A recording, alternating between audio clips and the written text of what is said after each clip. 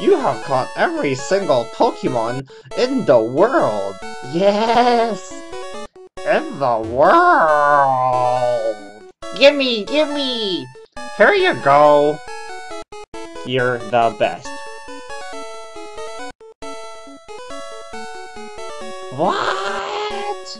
Is that all I got for finishing your career, Professor Oak? What the heck, Professor Oak? I did so much work and I went through so much suffering, and you don't even know if I'm a boy or a girl or not, and your grandson is named...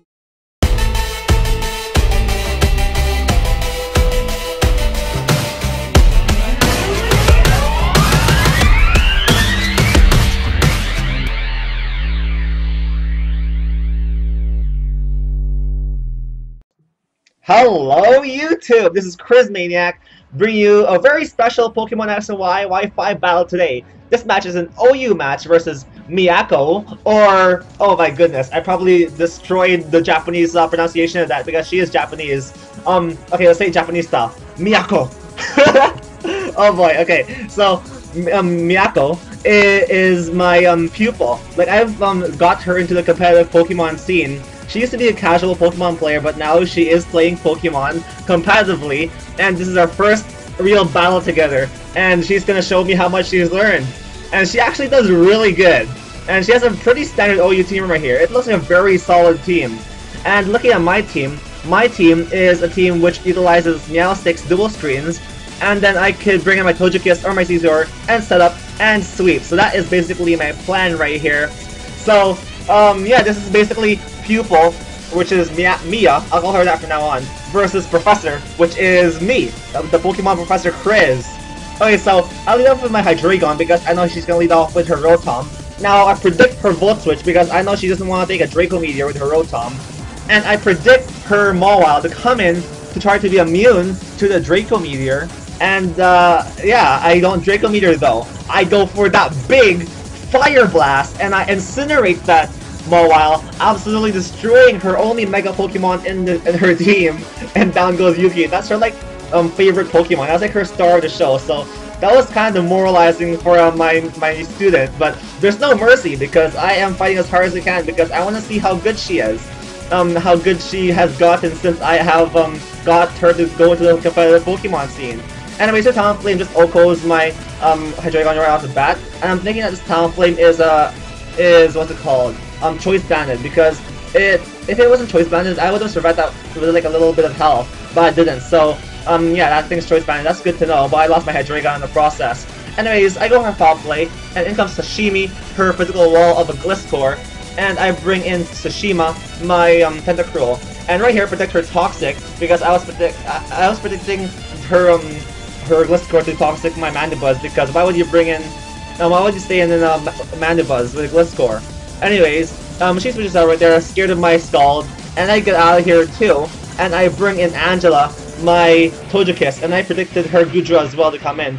And she is threatened out by Fairy Move, but I have no Fairy Moves in this Togekiss. I only have Aura Sphere and Air Slash, Roost, and Nasty Plot. So a Nasty Plot on her switch, but in comes Rotom, and this is her biggest threat to my team because I have 3 Pokemon that are weak to Electric, and my only Pokemon that resists Electric is gone from this match, which is my Hydreigon. She goes for a Volt Switch right here, and this bold Rotom probably doesn't do much to me because it doesn't have that much special attack investment, or none at all. Anyway, she predicts my Aura Sphere, which is really nice, or maybe she was lucky, I don't know. Maybe she was predicting Fairy Move too, because Fire resists Fairy Move also, so that was a great decision for her. Now she just get a Brave Bird off on anything. And this Brave Bird does really little damage to my Mandibuzz because my Mandibuzz is bulky. All Mandibuzz is bulky, especially. And I have max defense investment and HP investment on this Mandibuzz, so this Mandibuzz is gonna be here for a while. Anyways, it comes her Conkeldurr, and by the way, all her Pokemon, well most of them anyways, they're Pokemon that were like leftovers from my breeding. So basically, I've hatched most of her Pokemon except for Gudra. So I am basically fighting my own hatched Pokemon right now, which is pretty interesting. Anyways, in comes Percival, my Meowstic, and Meowstic is one of my favorite Pokemon this new gen because it's just really scary and like creepy, and I like scary creepy Pokemon, and I like Psychic types too. So combining those two would really make me like adore a type of Pokemon. Anyways, I go for a Psychic right here on her Conkeldurr. Doesn't really do much because obviously this thing has Assault Vest, and behind like with max defense investment and behind the reflect, I could take 2 paybacks, but I took a lot of damage right there. Anyways, I'm predicting her to go for the Mach Punch right here. And yeah, she does go for that, and that is great for me because now I can just get off a roost on her switch because she's threatened out by both of my stab moves. And out comes Sashimi, once again, her Gliscor. I go for the roost right here, and I still have a healthy Togekiss, and the Togekiss really is a big threat to her team too because I just glitch her whole team down. But I really need to watch out for that Rotom because that Rotom could just keep on volt switching my team. Anyways, I air slash that Gliscor and I flinch it, which is awesome. I really need to break her team down because her team is full of walls. Gudra, Gliscor, Rotom, like it's hard to break through those. And Conkeldurr too, so she has a lot of bulky Pokemon on her team. Anyway, she Toxics my Togekiss. That kind of hurts, but doesn't really matter. I could just switch out and roost up if it gets too hairy for me.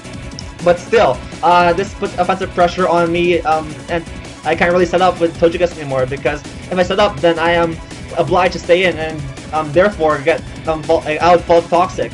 Anyways, in comes Kiriko, her washing machine Rotom, and I do very little damage to that thing with Air Slash. So I switch out of there. I don't want to take a Volt Switch. And in comes Percival. I just sack this cat off because yeah, I can't really I can't afford to take a Volt Switch from anything. I mean from this Rotom and sack off my other Pokemon because I don't want my other Pokemon receiving damage from a Volt Switch from a Rotom. Anyways, in comes Sashimi, her Gliscor, and the next Pokemon that I bring is Tsushima, my Tentacruel.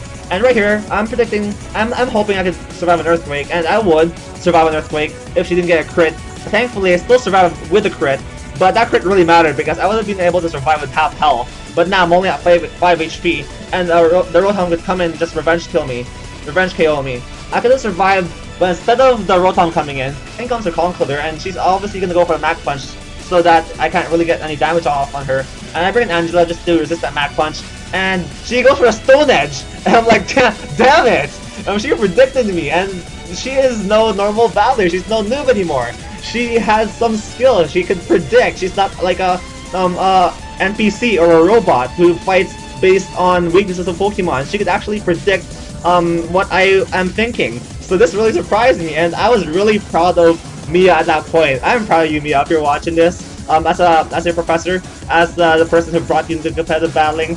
And but I am under pressure right now because a lot of damage was dealt to my Togekiss, and I had to stack off my Tentacruel to another Volt Switch of this Rotom. This Rotom is just picking off my Pokemon slowly this entire match because it can just Volt Switch in and out, and I can't really deal much damage to it.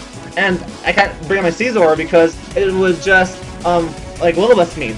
Anyways, it comes Talonflame, and I can just resist its move. Well, not really resist, but take a move with my Mandibuzz because Mandibuzz could take any physical hits, hard body baby, and I do. It takes like 40% with that Flare Blitz. That does a lot actually. I could have roosted right here and just stalled her out with endless roosts, but now I'm left with less HP than I would have been at full health. And this Rotom once again could just come in and Volt Switch me, but thankfully she doesn't take me out right away. She just goes for a Thunder Wave, and that is great. I could get preliminary damage off on this Rotom before going down to a Volt Switch. So I go for the Foul Play, and that does like a pretty good amount of damage to her. And a little bit of damage is really helpful because that Rotom I really need to take it down because my whole team is kind of weak to it. And I go for Foul Play. There's a lot of damage to Gudra, surprisingly. And I'm hoping to survive this Thunderbolt, and I do. My Belladonna, my beautiful lady, hangs on, but she's paralyzed, and that sucks because now I can't get off another bit of damage on this Gudra, and I can't knock it out with my next Pokemon.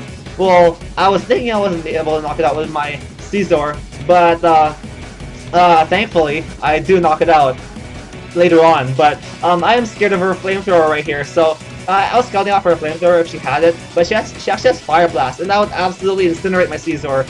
So I bring in Angela, and it is a great thing I brought Angela because if I stayed in with my Scizor, my Scizor would have been destroyed, annihilated, incinerated by that Fire Blast. And then it comes this annoying Rotom once again. I can't really do much versus this thing. And this gives me a chance to Roost though, because with Roost you lose your Flying type typing, and any sort of electric or ice type move would be neutral against you because you lose your ice type typing. I mean, your Flying typing, whoops. Anyways, she goes for the Volt Switch once again, and I survive with my Togekiss. So my Togekiss is hanging on Angela is being such an angel right now because she's hanging on despite the super effective damage that's being dealt to it, every move that's being thrown at it. But she heroically goes down to poison, and down goes Angela. And Angela is one of my MVPs of this match, no doubt. Anyways, it was my last hope for winning this battle. It's a good thing that Angela got preliminary damage off on that Gujo, because without that preliminary damage, I would have been able to not knock out this Gujo with a bullet punch. And I was really hoping this bullet punch would take it down too. And thankfully it does bring Mochi down, or Mochi. I think that's like some sort of Japanese dessert or something, like a rice-filled bowl. I mean, a rice-filled. Actually, I'm not sure what I'm talking about. Anyways, it comes to Rotom, and it's Willis me, and this kind of sucks. But then again, I can Swords Dance up, get up to +6, Roost up, and that's basically my last hope of winning this game, because I need to win this game against my student, because how embarrassing would it be for your student to defeat you in the first battle? Anyways, I go for Swords Dance once again. I know her Conqueror can't really knock me out in one shot, and I can just keep on Swords Dancing up and roosting until I'm at full health, and then bullet punching her entire team down. So this burn isn't really doing much to me. I mean, it's doing like damage slowly, and it kind of cuts my attack in half. But still, I have lots of attack now because I'm at +6. Anyway, she goes for a Mach Punch right here, hoping to knock me out with a crit or something, but that's not even close to knocking me out. I go for the Roost, and it looks like I'm gonna win. It looks like I have this game in the bag, because I can just keep roosting up and then bullet punch this Conqueror down. So I am roosting up right here, just chilling, and Mia is like really scared right now in her own words, because she can't think of a way to knock out my Caesar. But this Drain Punch, even with a crit, does like only 30% to me, and this is great. I can just keep on like roosting up. But right here, I didn't go for the roost. I go for the bullet punch, and with a second Drain Punch, she could take me out. So she goes for the bullet punch. I mean, for the Drain Punch right here. And this kind of sucks. I could have went for the roost again and taken out the damage from a crit, and I would have been able to defeat this Conqueror. But now she switches out. In comes her Rotom, and I didn't roost up right here. And if I roosted up, I would have won the battle, but I didn't. I just bullet punched, trying to take down the Conqueror. But yeah, she wins now, 2-0 in her favor against her professor, who got her into competitive battling. So that was a great game, Miyako. That was so close. But yeah, you win. That was really cool. And you actually did really well, despite you only being in competitive battling for like, what, a month now? I'm so proud of you. Well, yeah, folks, I hope you enjoyed this OU battle. Leave a like, comment, subscribe if you did. And I'll see you folks next time.